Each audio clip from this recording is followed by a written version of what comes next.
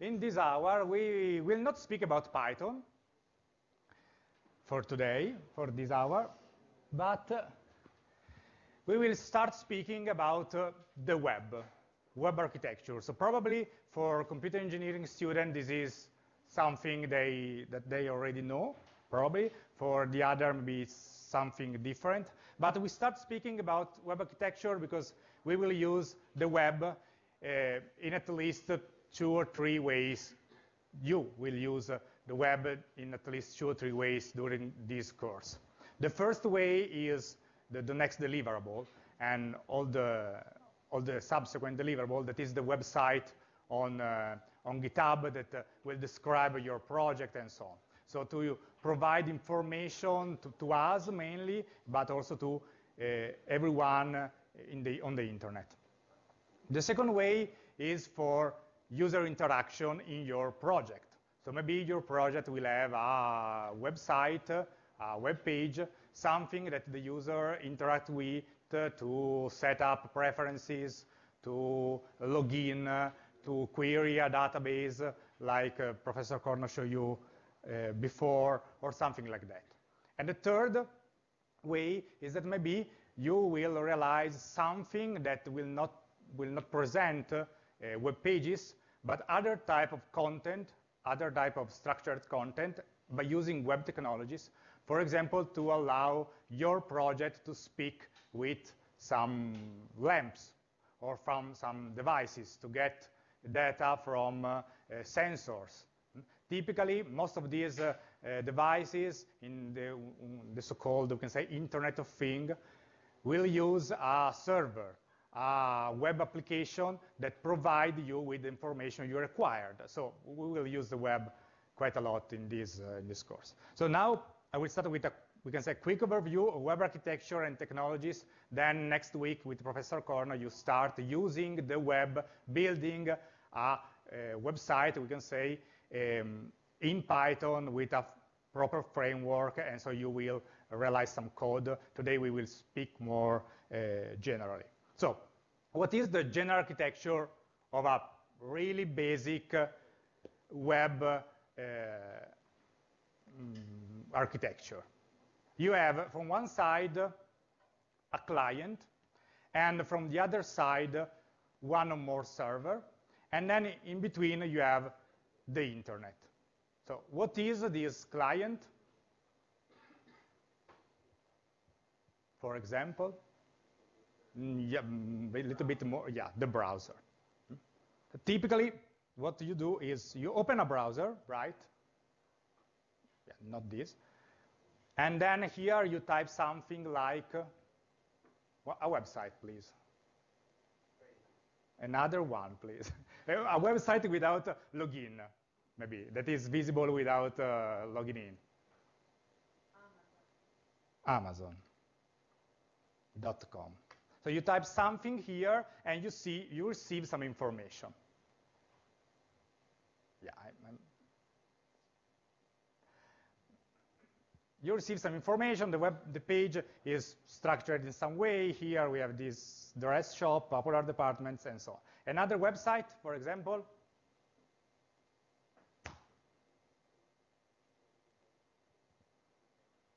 Do you live in Facebook and Amazon only? Or you do browse the web or another website? YouTube. That is not...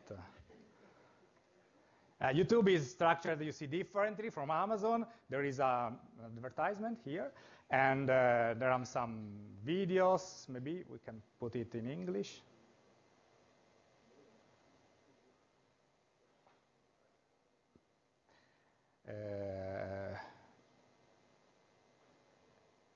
Yeah, with some section, videos, and so on. So this is your client. And then you ask some information through the internet, and then here you have the YouTube server that will reply with some content, the Amazon server here that will reply with other content, and if you go on the didattica.polito.it, for example, you will have the cookie bar and other content again.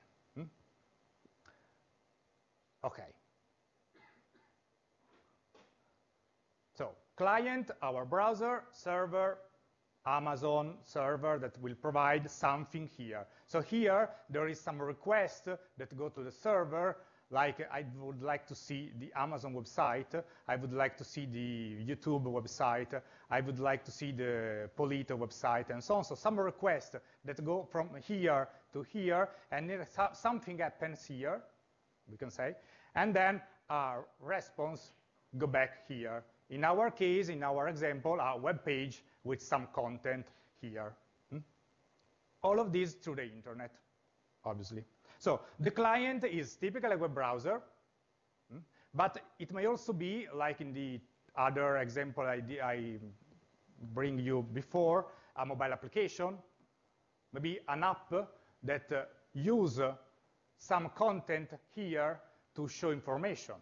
The Facebook, since you cite, the Facebook mobile app use web content because Facebook is on the web. You have a local application, but the content is fetched from the internet.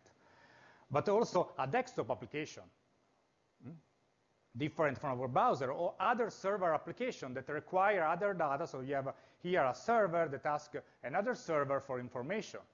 Maybe you will have your project that will provide a web interface towards your user, but the server asks the weather to Yahoo. So to the Yahoo server, the weather in Turin tomorrow. Or we'll ask to make some real example, to the Philips Hue hub that has a server, the information about the lamps that are connected to the hub. So to turn on a lamp, or to turn the lamp off, or to change the color to the light, and so on. So we have clients, typically web browser, but they also may be something else. And then server. Today we will speak about web server in general, but it can be of different type of server. So for example, computer engineering students, for example, not web server, something different from web server. You do a network course, right? You can have web server, and maybe DNS, yeah, something proxies, yeah, it's more a kind of server. Yeah, a mail server, for example. IMAP server, SMTP server, all kind of server. So server could be logical or physical. A logical server is a process, an application that runs on a host on a computer that relays information to a client upon request. What information? Which request? Which response? Depends from the client, from the server. A web server will provide you a certain type of information, typically in a certain way. More type of information in a certain way. A SMTP server will provide other type of information in a different way, and so on. This is logical server. Then we have physical server. Physical server, it's a real computer, a server, physical, that hosts one or more logical server. So typically you have a physical server, one physical server, that hosts several logical servers. So maybe you have a physical server that hosts a web server, a SMTP, a mail server, proxy, or whatever. So different type of logical server that are hosted by a single hardware machine. So the question are, what type of information do client and server exchange? I told you that these information are different, depend on the type of the client and the server, and how can this information be found, and how this information are sent. So how this request and response happens. It's something that the client asks to the server one time, or not. How this, we can say, communication works, and how is hosted here in the web paradigm, and what requests start from here. So let's start from here. And let's imagine for one, I will show you, let me see if I found an image of the, so this is, for example, yeah. This is, for example, this is the one of the Google data center. So these are servers. Maybe not only web server, but servers. This is a portion of server that Google has. So when you type on google.com or .it something here, this request at certain point go through that server over there, that are physical server that host one or more logical server, and they are sparse in the world. And Google has its own. If you look for example, Facebook data center, Facebook has a different structure of its data server, data center in the world, and so on.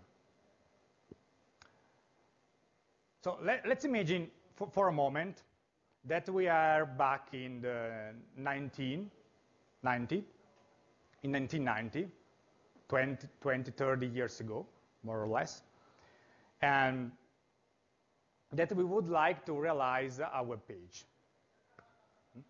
So, but with today technology. So to realize a web page, I created, I don't know where. To realize web pages, we have a client. Yes, this is our client. We have the browser, that is our client, and we need a server. And we need to put some information on this server so that the server can provide us this information. In the web application, this information are HTML pages. So let's try here. I set up a GitHub repository so that it can act as a server for this lecture.html page. This lecture.html page, if I open in textual mode, is empty right now. I will try to fill up with you today. So I have here, this is my server. You can say this is something similar to I work on the disk, on the operating system of the server, and then the server will take this HTML file and maybe also the JPEG image, and will provide the image to my client when on request. So first of all, let me enable the publishing of this content. So, and GitHub say that, okay, your website is ready to be published at this address. That is something you type here, and these are called 3-letter URL.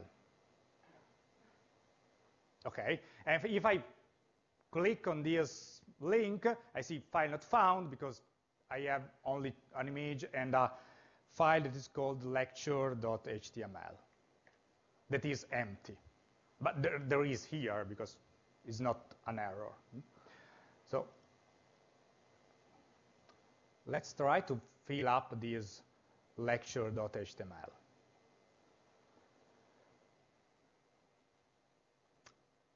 From here. So now I'm writing directly in GitHub, and then I will commit and push directly from the web interface. It is the same thing that writing and editing on your computer and then committing and push, but it's quicker for our purpose. So here I have this HTML file. So my browser asks for this file to the server, and the server in some way will reply with this content, and in my browser I will see this page, right? For now, yes, no, maybe, yeah, thank you. So an HTML file is a structured file with some specific properties. So first of all, an HTML file must start with this notation that you maybe don't see, but doc type HTML. This told the clients and also the server that everything here after is an HTML document. Then an HTML file, how many of you doesn't know anything about HTML? Okay. So an HTML file, for all the others, an HTML file starts with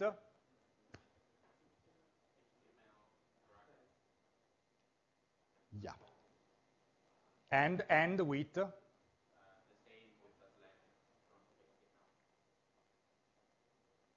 okay. An HTML file is always composed by these elements. The first element is the HTML tag. These are called tag. Start with a tag that is HTML and end with a tag that is named the same with this slash before. So everything here inside will have a starting tag in the format minor something, not something really, but, and will end with the same thing here. Always. You always have a couple of tags, one that starts and one that ends, whatever. And here you can have text, you can have other tags, it depends. Obviously something is not a real tag. Then after HTML you have you have head,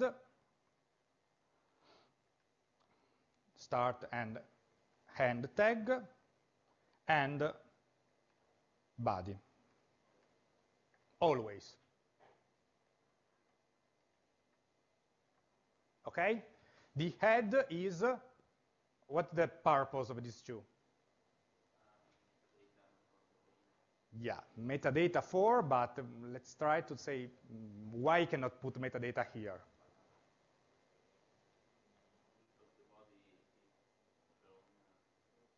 Because the body is processed after the head, and you maybe need the information that are stored here. So here goes all the information that is needed to present the page to the web browser, to parse the page of the web browser. So everything here is to be read before everything here.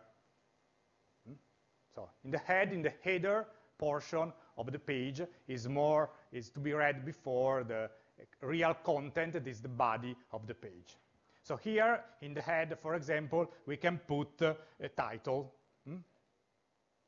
Title that is not the title that you see inside the page here, but it is maybe someone else. Most of you know HTML, so this is the basic. This title is shown where? Yeah, here in the tab. This title is what you see here in every tab or in the top page of the top part of the browser, here in the tab. And maybe in the head we can also we can leave for now title and stop. And then we can move to the body. To the body is where the content that you want to show on your website and your page is. So everything that you see here is in the body. This is the title. It is in the head, and everything here is in some way put in the body. It's the same on YouTube and the same on Politecnico.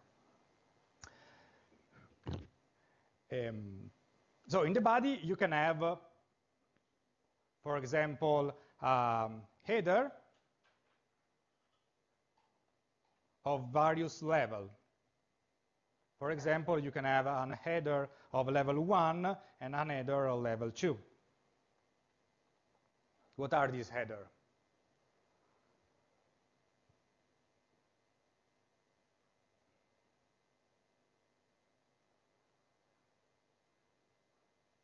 Do you know HTML? So this is 101, the basis. What's the difference between this header 1 and header 2? And I have other.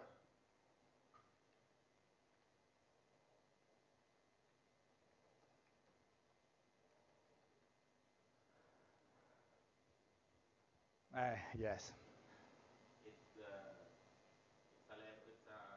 hierarchical level of titles. Titles. Heading 1 is a bigger title, header 2 is a smaller, and go down up to header 6. And in practice, almost no one uses header from 3 up to 6, because they are smaller typically than text, the normal text in the page. So if you have a title that is smaller than the real text, probably it's not really useful for you. So typically use heading 1, heading 2, maybe sometimes heading 3. In rare times, heading 4, but 5 and 6 is really, really, really hard to see. So you have this heading. Then we see how they will be printed. And then I can have also another tag that is P, that stands for, I will ask someone else. I stand for example, P, for point, paragraph, portion, choose. Paragraph, yeah. P stands for paragraph, where you insert the paragraph of your text. So here it's the real text you can write. So as a good computer scientist, I would say hello world.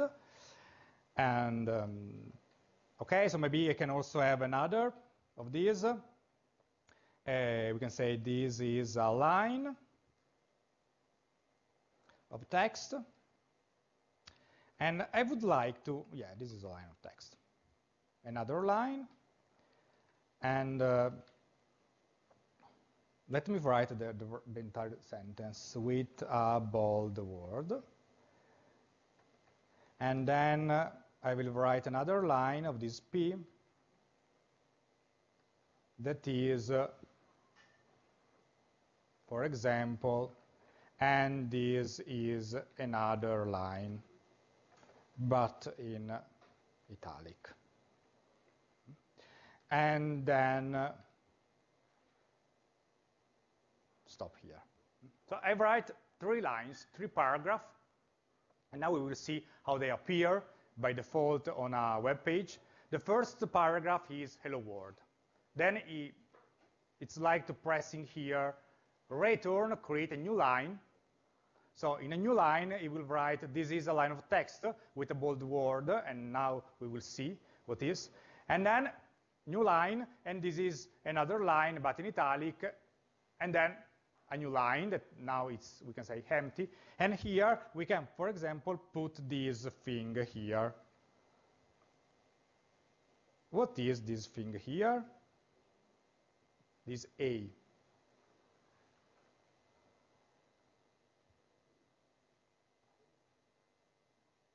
Someone else.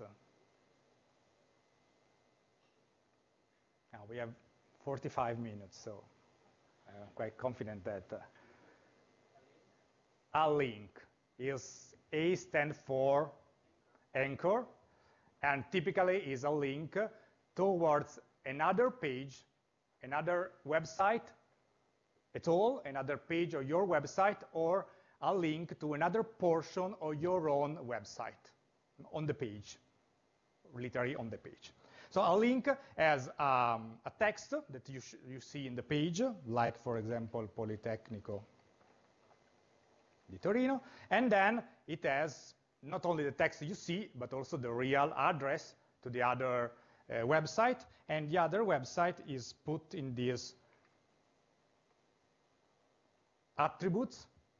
So this tag could also have attributes written in this way, a word, a key, equals something else, typically in double quotes. And here you can put the link, the real address that you want to. So, for example, www.polito.it. And then we close the body, and so I save this.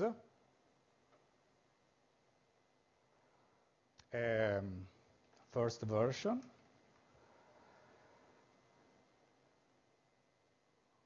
Okay, so GitHub show me again the text that I just wrote.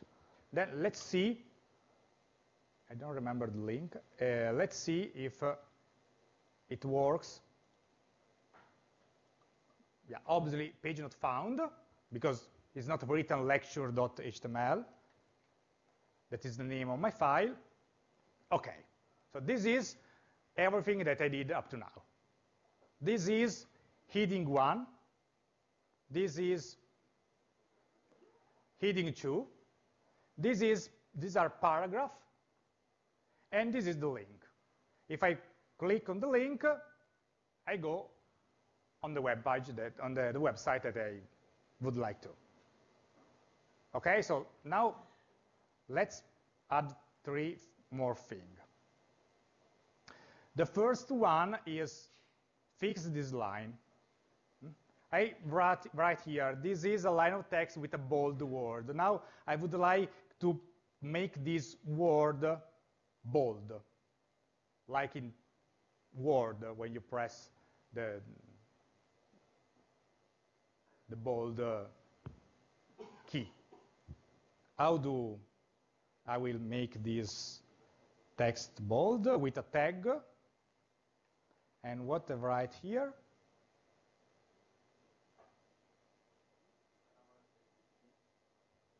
Strong.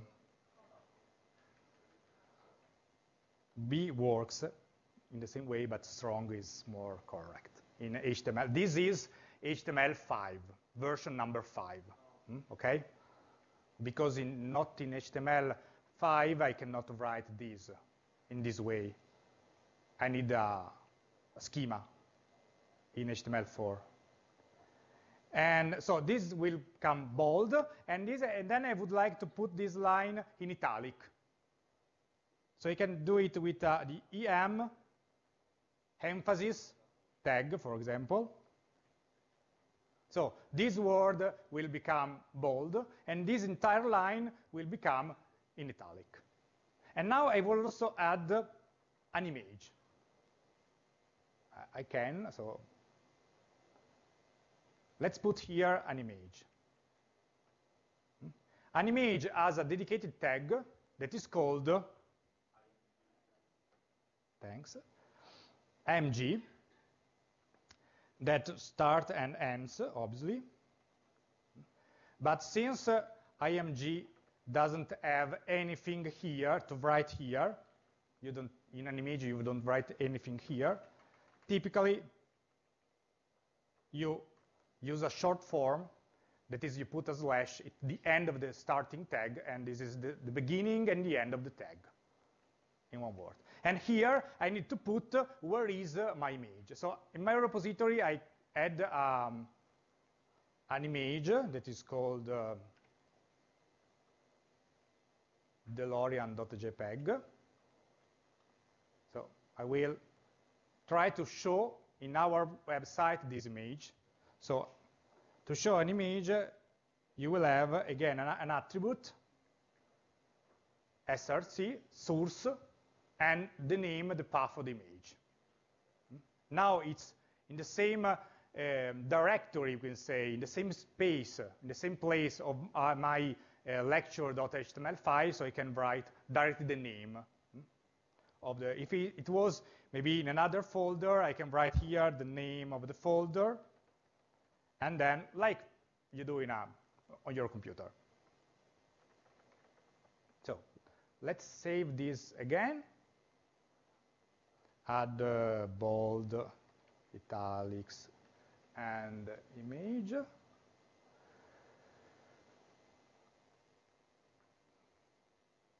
So now I have the updated version of my. And if I refresh,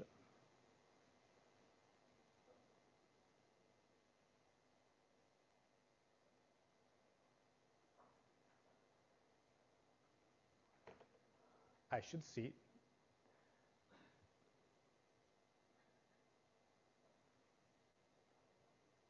everything everything, but I don't see.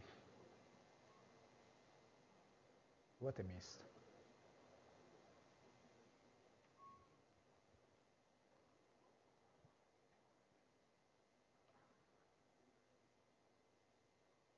I saved this, yeah.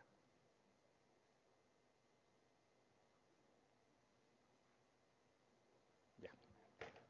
Okay. GitHub takes a little bit of time to read your file and provide the web version, so it was a delay. So now we have my image. I can also check if it's the right one, because I have the name, so it's published also the image alone without my website. So if I put here the name of the image, I see the image alone. So my image, and you see here that you have also a bold word and the italic line. Okay?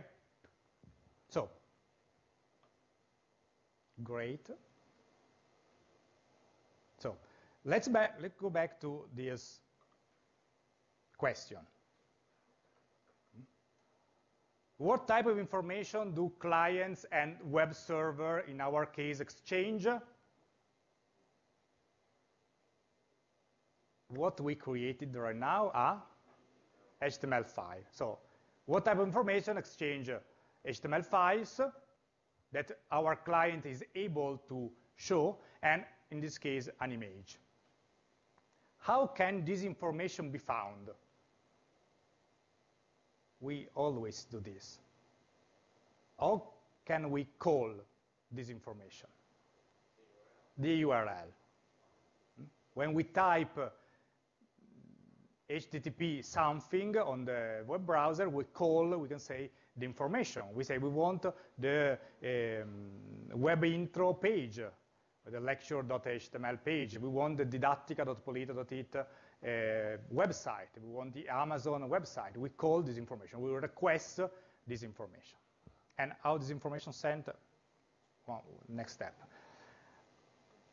So this is the basic of the web. Then HTML is more complex than this. It's more, we can say, large than this. It has more text. It has something that, some style. Otherwise, every web page in the world will look like this.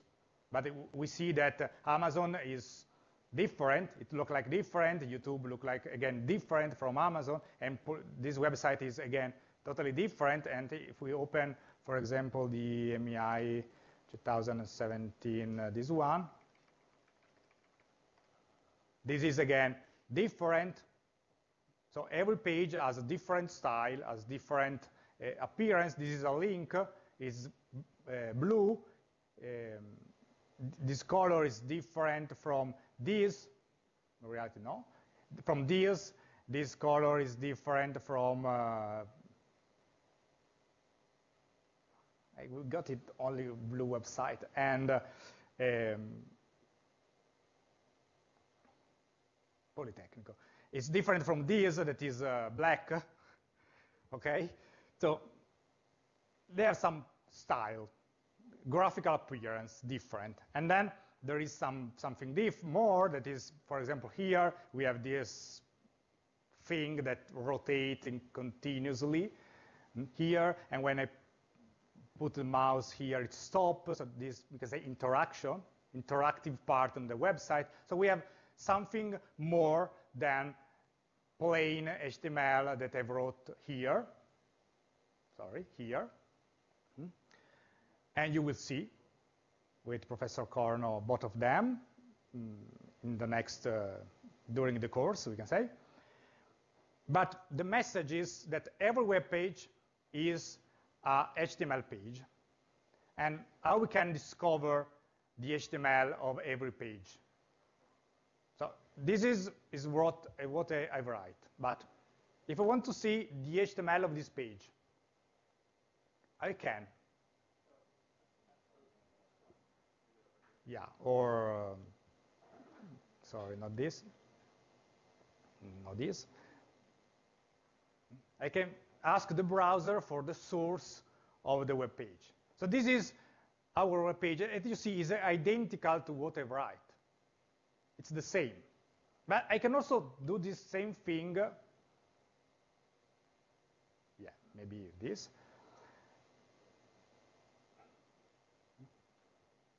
This is the HTML of the AmI 2017 website.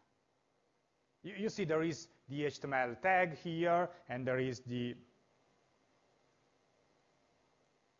this is a little bit more complex, obviously. This HTML here, that hand, the body, that hand here. Then we have other things like script, div, main, footer, and something like that. The head here that has some title, like we see. There are the links here with this attribute that we see and we saw. And there is paragraph, there is bold word here, that is this ambient intelligence, this one, and so on. So basically, every website on the web is, at the end, an HTML file. And you can see how it's composed. And the same works for YouTube. Now, YouTube is a little bit more difficult to read, but you have the head at the beginning, you have a title here. You have a title here that is YouTube, and then you have the body.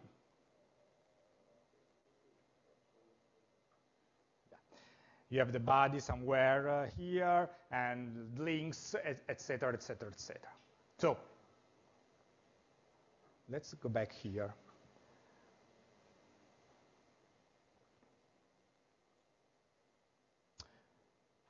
So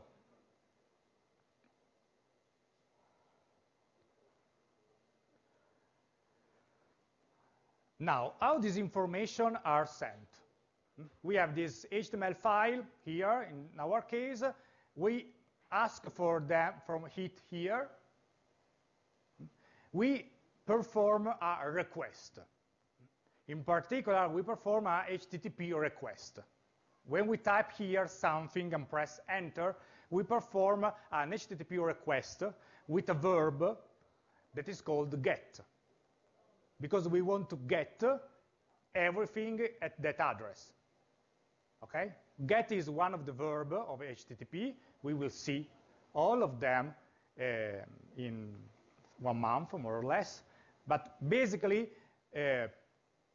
browser perform 80% of the time get request. When you type something here, and press enter, you perform a get request. And the response is our HTML file that the browser is able to read and show you on screen. The browser receives this content here and know how to show a H1 header, EMG, and so on. How to show you this information. We can see this request here. If I want to see what is in this request and what is in this response, we can see here the request and the response. Yes. How? Yeah, we can use browser developer tools. So for example, Chrome is this inspect element in English. Open this window. Now it open here. Maybe in your browser will open here in the bottom. And you see the web again, the HTML here, the head, the body. You can also select, for example, this is the image. So you see that is blue. Sorry, only the image. You see also here the dimension of this image in this current format, a preview here on the image. You can click on it and see in another tab the same information and so on. But you can also have all the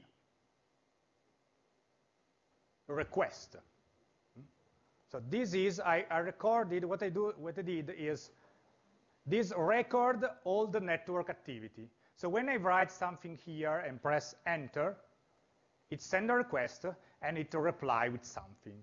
Here we see, as expected, what is the reply. We see that there is a lecture.html that is a document that is 300 and something byte and has been sent in 36 milliseconds. And then in this occasion, and then we have the JPEG image. That is a JPEG, it's an image, is called by the lecture, because it's embedded in the lecture, and it's 5 milliseconds to get this image. And I don't find, yeah. And here you can also have all the information about the request. You see that there is a request URL, that is the URL I type here, the request method that is this get, the response, the status code, that in this case is 304, not modified because I already opened this page, so the server does not give me another copy of the image, but it's the same.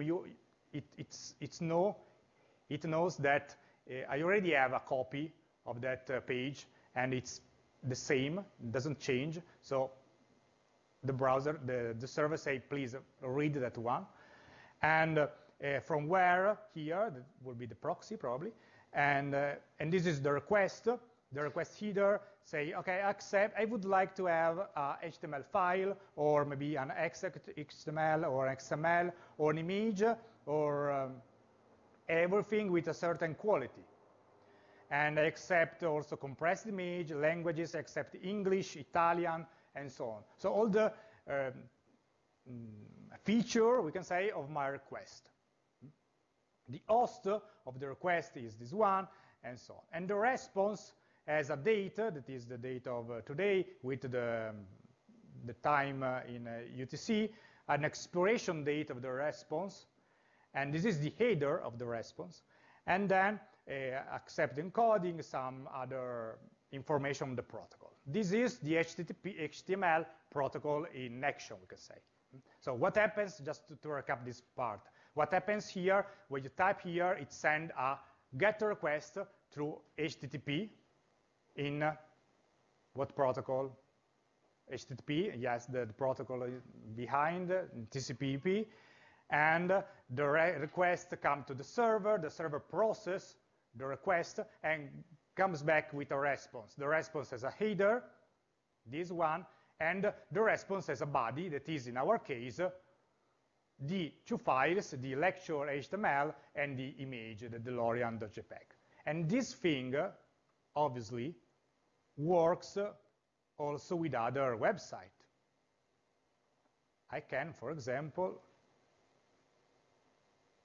ask for everything from YouTube.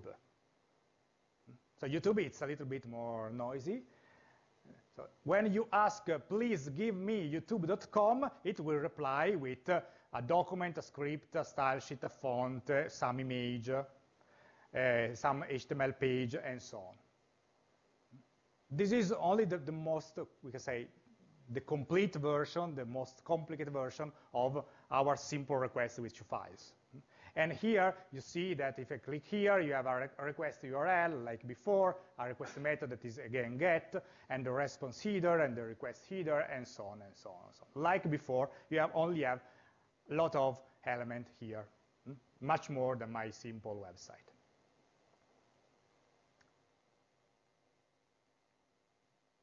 So what type of information clients and server exchange? In the 90s, like in our, we can say, example, HTML and images, basically. Now it's changed HTML file, multimedia file, maybe also videos, audio stream, and so on. CSS that are style sheet, files for applying some style to your HTML page, JavaScript to add interaction to your web page, and so on. How can this information be found with URL? URL stands from Uniform Resource Locator. and it's a cousin of URI, that are Uniform Resource Identifier. And how this information sent, which HTTP request a response that use TCP/IP for data transfer. So if you want to get started with HTML for everything here that doesn't know, after my really brief introduction, you have, this is a good starting point, the developer.mozilla.org website. And this is, just to recap, this is an example URL. You are typically, you write a lot of URL. So we have the schema here, that in this case is HTTP. You have here. You have a schema, you have a host name, and you have some query here that can change, and maybe in some case you have also a port. In reality, you always have a port here, but the port is not, when you use the standard port, you don't see the port. The standard port for HTTP request, the HTTP is 80. Okay, so writing elite.polit.it stop, or youtube.com, or elite.polit.it:80, or youtube.com:80 is the same thing, because 80 is the standard port. And then you have the query here that can change, can vary. Here is more, we could say, normal ways, some word with a slash, separated by a slash, or you can have also something like this with question mark and some parameter here, or with this anchor. This is the anchor element that asks for the query is this one, the anchor element for link in your own web page. So web server, logical web server, manages the HTTP protocol. So handle requests and provides responses, like we see. We saw a web server, the YouTube web server, the Polito web server, the GitHub web server in action. We send a request and it will give us a response. And provides always a set of files. One of them is the HTML file, typically, to the client that show you the file. A web server typically have one HTTP connection for each request. When you send a request, you start a HTTP connection, and then when you receive the response, the HTTP connection is closed. And well, it could be multi-process, multi-threaded, and so on. So this is what we saw up to now.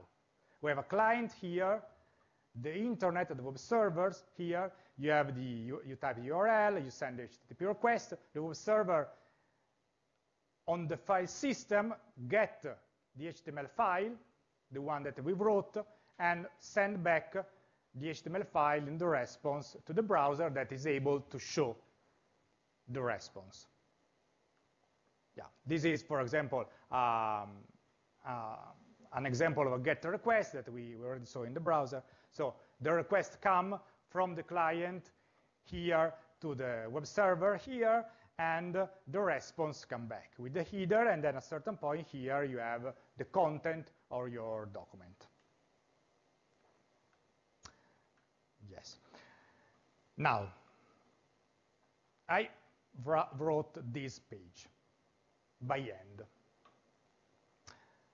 Let's consider YouTube. If I want to create, let's imagine to maintain YouTube in the same identical way I wrote my page. So there is someone that at a certain point during the day open the HTML page here and say, okay,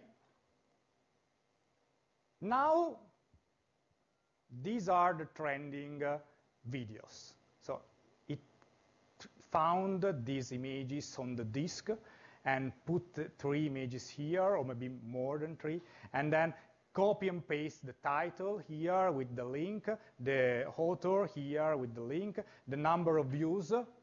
Every time a new user see the video, open the HTML and change this number by hand. So you understand that this in 2017 is unfeasible. No? Yes? It is not plausible that one person every millisecond open these wonderful, well-formatted HTML file and by hand edit all the videos on the home page. Or, yeah, maybe here it could happen, and it doesn't happen, but it could. And here the same. There is not one Amazon person that every morning I update this page with a popular department. Or Facebook, I don't know, Twitter. Facebook is not visible. It's not possible that every single day a person, more than one person, open this page, update the HTML page and choose to put here this thing here deliberately every single moment of the day. And from Italy here, this content, from another nation, different content, because they don't have Vittorio Zucconi or Catalan, for example, and so on. So how this thing is possible? You understand it's not a person that put here this information by hand. But you also know that web browser show HTML files. Only, yeah, images and so on, but receive HTML file. But there is no one that wrote by hand this HTML file. So how this is possible?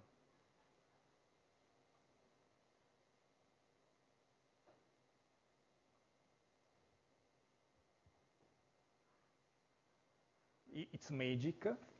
First, there is really someone that updates this page, option number 2. We need to, there is a server that manages the content of the page based on information. Yeah, there is, let's call it in another way for now. There is a software program that fill up the page. So instead to have a person that writes HTML, we say, dear software, please compose the HTML file in this way. So there is something that generates the HTML file that is provided to the browser at the end. What we did here is called static website, and it's also similar to what you are doing for your website for Monday, for the deliver on Monday. They are static website. You maybe generate the page from Markdown to HTML, but it's static. Everything else here, this is static again. Everything else here is dynamic, is generated by a software application. So dynamic web transaction, how it works? It works in this way. There is a URL that sends a request, then the web server receives this request, and there is a software here that handles the parameter, maybe here that handles some logic, and generate a bunch of HTML files. These files are sent here to the response to the browser that shows the page. This is, for example, what could be this parameter, for example? I told you we cannot open Facebook because Facebook, you need to be logged in. So this parameter, for example, are the username and the password, my username and password that is different for one of yours. So the application here generates different home page of Facebook, for example, or YouTube for me or for you, or in Italy, or in the United States, or in China, or whatever. Different location, different person have different personalized page. And this is possible thanks to this dynamic web transaction. And this is something that you will see with Professor Corno on next week, how to create dynamic web page, website in Python with a framework that is called Flask. We can send here HTML. There is no only HTML and file. We can also send other type of structured document back to the user. that could be generated here like HTML file. Typically, applications here, application servers here, this program that generates this thing also have a database somewhere that for information. It took from the database the videos from YouTube, the department for Amazon, the post on Facebook, and something like that. So the application server, this piece of program, is content generator and generate dynamically these HTML pages. Moreover, it manages the logic, the business logic of the website, how to present information to who. You are authorized to add new information, to read this information, and so on. It's a middle tier, we can say, between the browser, the client, and the data that is residing on a database, and also implement various mechanisms like the session and something like that. So in general, the general architecture is, we can say, this one. You have this web application that maybe in our case is in Python that generate the HTML file that is given to a web server that send the file to the browser and show the file to the person. And yes, you can have a database here, so you can add here a database and take some of this information from the database and so on. And then things become more and more complex. I told you that our static website is 1990 style. If we are moving on 2017 style, we add things to this graph. So maybe we add CSS, we add JavaScript. So it's differently from Python or from any programming language that you write some code and then it's, we can say, a limited set of tools to perform your operation. The web is much more complex because the web, and now I close here, the web is continuously evolving, and there is this website that graphically show you what happens with the web. So, yes, certain point stop. We started here in 1991 with the HTTP protocol that continues through the years, and HTML, and then moving through time, we add problems, and we come up with solutions, and nothing is, we can say, maybe Flash is deleted, but typically nothing is removed from this, but everything is added to this. So moving, you see that things are much more complex. So now you have a lot of technology, you have web audio API, WebRTC, file system, you can open a webcam from your web application and something like that. You have animation in a style sheet and so on. And this thing stopped in 2012, and so in other 5 years, this, we can say, snake is much more bigger and bigger than this one. So this is a complex, we can say, world with several technologies that aims to solving problems that we had in time, and we try to solve, the world try to solve this problem by adding technologies, and typically this technology don't come back. They remain always available for providing interoperability, backward compatibility, and something like that. So this, we can say, close the web introduction, the web architecture introduction, just to have a quick overview. If you have any question here, otherwise, thank you and having a good night.